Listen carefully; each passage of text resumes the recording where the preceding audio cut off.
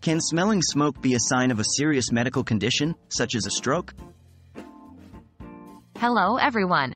Today, we'll be discussing an intriguing topic.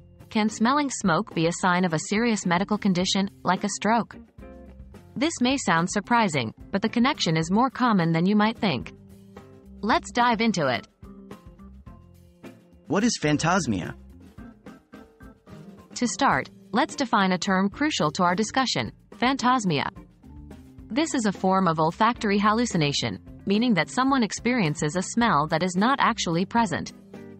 It's a strange sensation that can be unsettling, and it can occasionally be a symptom of a more serious health problem. Can phantosmia be a sign of a stroke? In short, yes, phantosmia can be associated with certain neurological conditions, including a stroke. Strokes often involve disruption to the brain's normal function, which can manifest in various ways, including sensory disturbances like phantosmia. However, it's important to stress that smelling smoke when there isn't any around doesn't necessarily mean you're having a stroke. It could be a symptom of other conditions, including migraines or certain types of epilepsy. It might also be related to nasal health issues or even certain mental health conditions.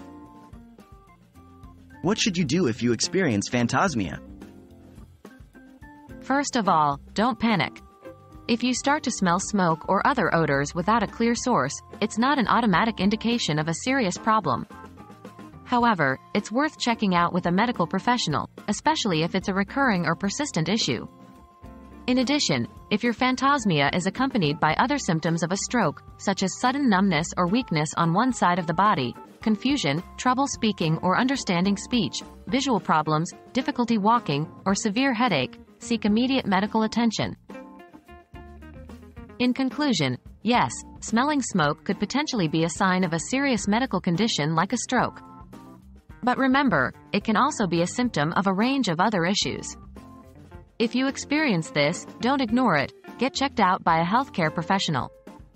Thank you for watching, and we hope this video has been helpful.